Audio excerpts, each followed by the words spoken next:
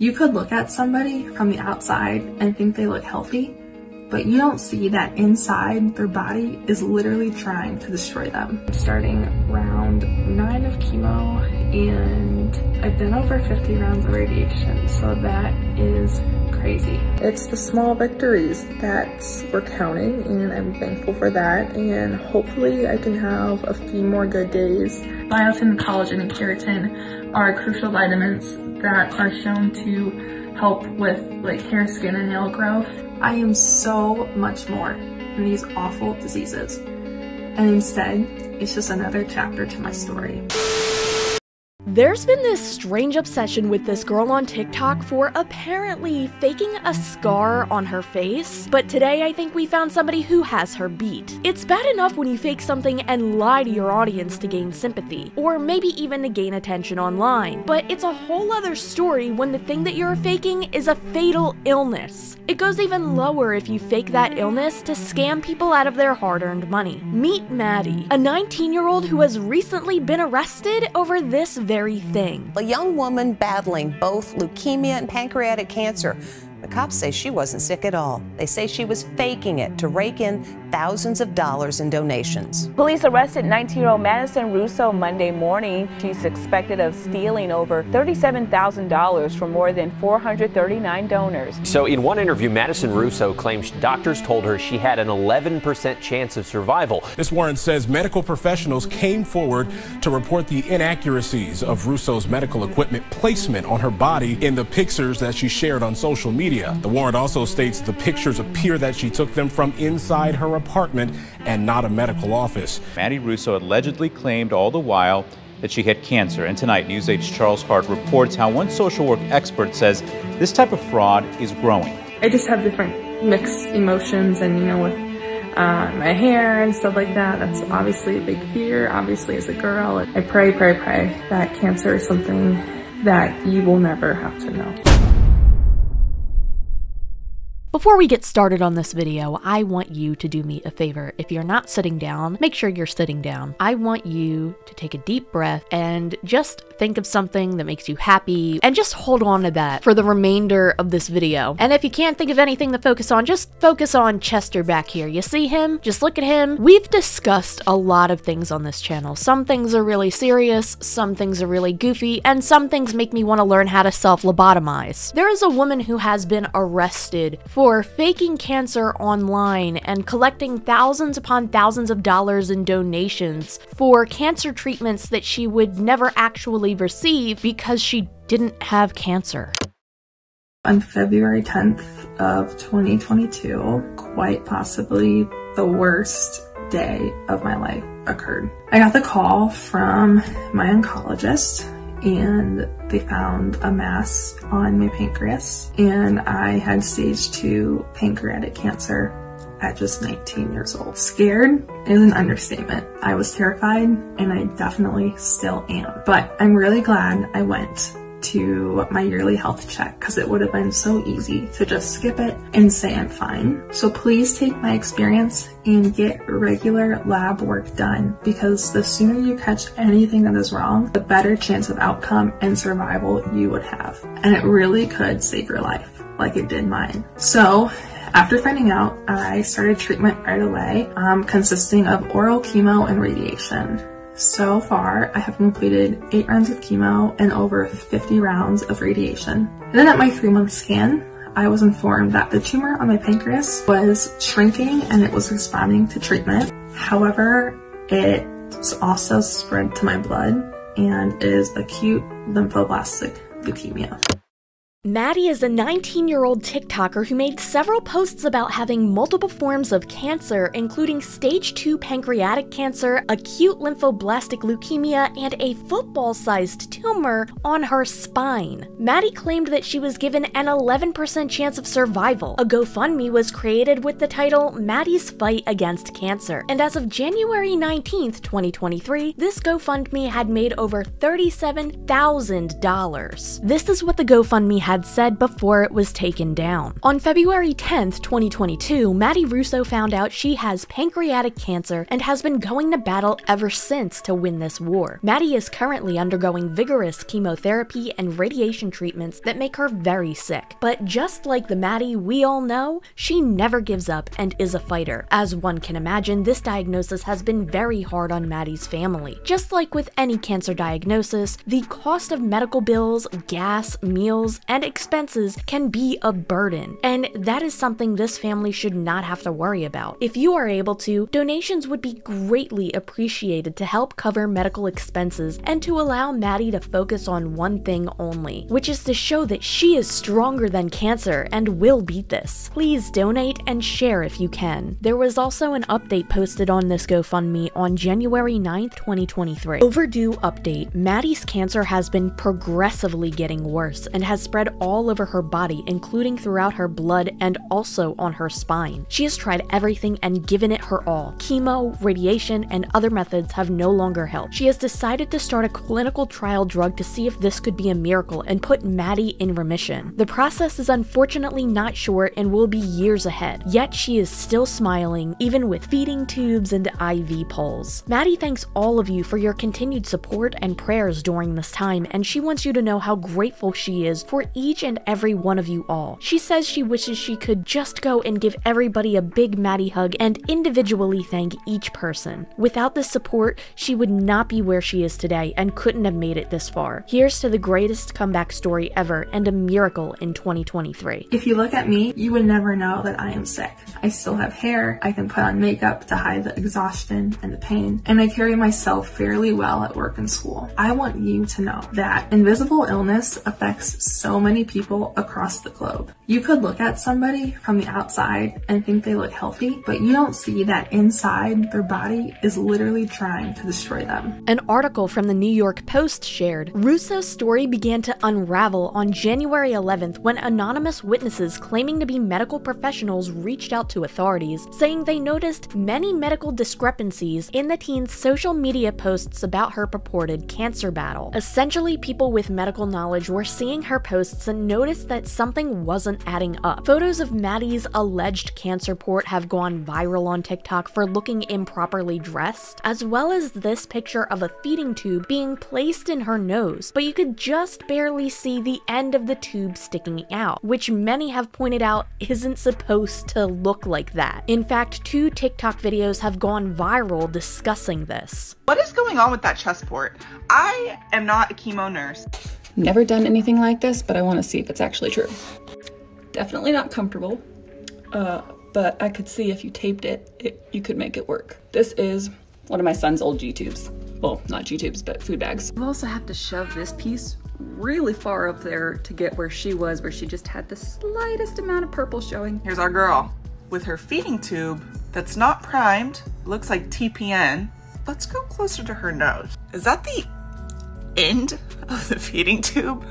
When she was questioned about why she still had like a full head of hair and looked super healthy, she said this. Biotin, collagen, and keratin are crucial vitamins that are shown to help with like hair, skin, and nail growth. It's by the brand Well Labs. It's a beauty complex, but you can go to welllabs.com, or I'm sure it's on Amazon. But I've been taking these, I noticed a huge difference with my hair too. So that's been another really great product I think that's helping. And if that's not bad enough, she even had the audacity to trim her hair. You could see that these are trimmed dead ends and made it seem like it was her hair that fell out. Are you saying I'm stupid? No. Do I look stupid to you?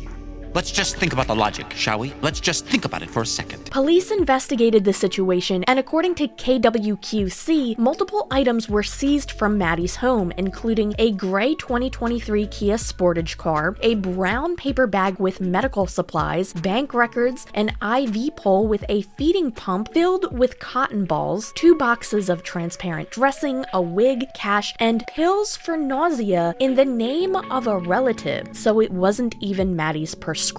The article then goes on to share that Maddie's medical records have been subpoenaed, and there were no records of her having any cancer. She is now being charged with theft, and this entire issue is considered a Class C felony. If she's found guilty after her hearing on March 2nd, she could face a sentence of up to 10 years in prison. As more people discuss this on TikTok, it was pointed out that the organizer of the GoFundMe was allegedly the person who bailed Maddie out the day that she was arrested. But as of right now, Maddie seems to be the only one under investigation as far as I'm aware. It seems like we'll have to wait until March 2nd to hear any more information and see if anybody else is involved legally. It's days like these that are hard, and I try my best to stay positive and think that, you know, after my chemo was, after my week of chemo is done, after, you know, round 3 is done, and I get, you know, a break until the next round of chemo. But sometimes it's hard to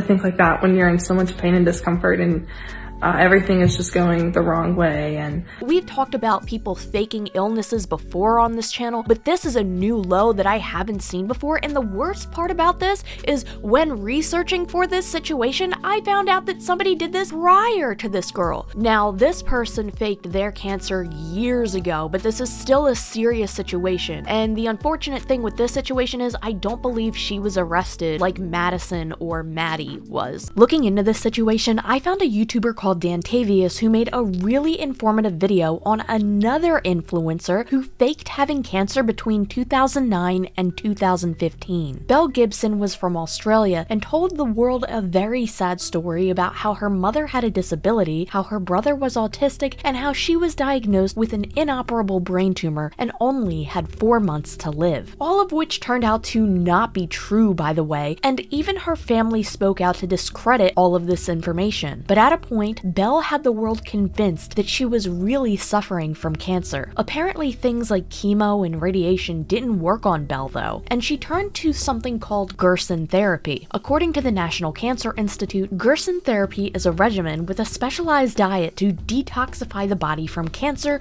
and rebuild the immune system. The diet consists of using vitamins and supplements, eating pretty much nothing but healthy vegetables, and the use of enemas. Coffee enemas to be exact. According to Belle, this caused her cancer to subside. She lived past the expected 4 months she had, and in 2012 she began publicizing more information regarding her treatment. She grew in popularity on social media and eventually had her own app developed. She even landed a deal with Apple. She also ended up writing a book, and after raking in tons of money, she would constantly share about how she donates large portions of her earnings to charity. Skeptical journalists began to look into this and found out that apparently she had only donated $10,000 out of the $300,000 that she said she did. This led to people questioning if she even had cancer to begin with, and eventually she had admitted to news outlets that she never had cancer, but she also denied lying about it. She claimed that it was actually her doctor who had convinced her that she had cancer, and she truly believed she had it, but nobody, not even the news outlets interviewing her, were buying this story. In fact, in one of the interviews, some of Belle's medical records were shared, and according to the records, Belle's neurologist said that her brain scans looked normal. Belle never seemed to have served jail time for lying to the public about her cancer, but she was found guilty of misleading and deceptive conduct in 2017, and she was fined after falsely claiming she was suffering from brain cancer to promote things like her whole pantry app. In 2021, it was reported that Belle's home was raided by authorities. Her assets were seized to repay the $500,000 in fines that she owed for the app that she produced being fraudulent. Since she convinced people that she cured her own cancer, it's easy to assume that many may have downloaded her app to try and cure their own cancer, and who knows how many people that could have hurt, or even worse, ended the lives of. I'm so tired, dude. I hate it here. For more information on this topic, I'll have the video made by Dantavius in the description below. But for now, let's get back into Maddie's situation, because there's a few things that make Maddie's scam worse than you thought. Not only was Maddie lying to an online audience for donations, she was also lying straight to the faces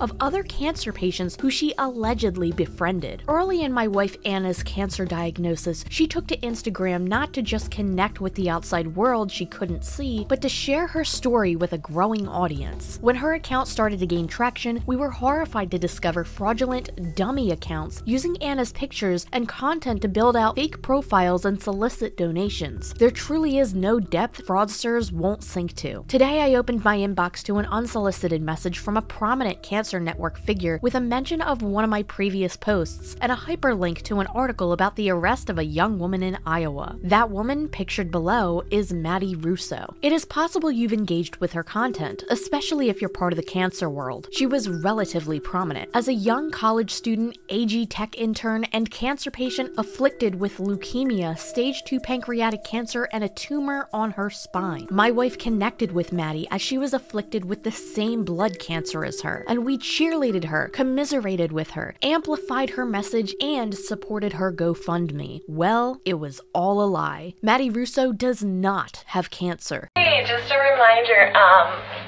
no one prepared you for what you were gonna go through. There was no way you could have been prepared. And you still handled it with grace. And you still did the best that you could. And that is enough.